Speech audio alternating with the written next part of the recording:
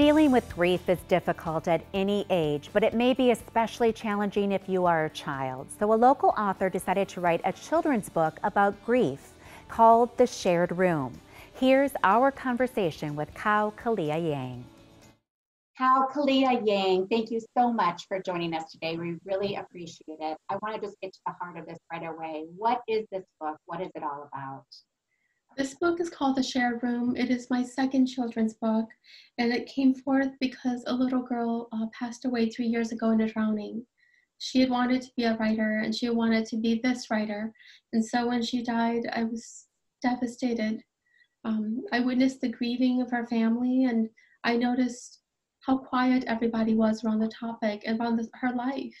And so with the permission of her mom and her dad and her family, I wanted to write a book for her brothers and sisters. Children lose children all the time, but in the world of children's books, it is a topic that very few authors have ventured into. It seems like such an important topic. It's almost surprising that it's been overlooked. Why did you feel it was so important to recognize the grief that children especially feel? Especially in these times, I think we have to be able to explain grief. We have to be able to walk across streets, inside of doors, into families.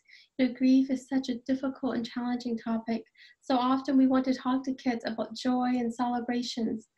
It is harder to celebrate the ending of a life. And so I think very few authors have the ability to walk that tender line. The book itself focuses, as you mentioned, on one family. Can you just share a little bit about what that family experienced? 3 years ago, on the first hot day of summer, a little girl named Gianna, 6 years old, and her family went to Lake Elmo. The little girl walked into the pool. She went too far and she drowned. Her mom and dad were good friends of mine. They would come to my readings, and so I've met her several times. A beautiful little girl. She left behind a mom and a dad who missed her terribly, and brothers and sisters trying to make sense of their feelings, their big feelings. Such huge and difficult feelings to process really for anyone, but especially children. So what was your specific messaging in this book? How did you reach out to kids and try to make them process and understand more what they were experiencing? With my first book, A Map into the World, we talked about an elderly neighbor and the passing of his wife, and I visited many schools. And at every single school I visited, when it was time for the Q&A, all of the children wanted to share all of the loss they've experienced. And it wasn't just the loss of pets, the loss of family, the loss of grandparents, the loss of siblings. And I realized there's so much hurt here, so much healing that needs to happen. We need to have a way of talking about these big things that happen to our youngest children.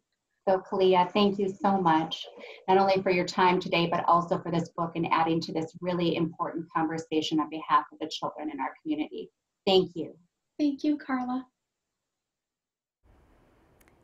And that book's so important. You can find out more information about it on our website, care11.com. Meantime, look at this gorgeous look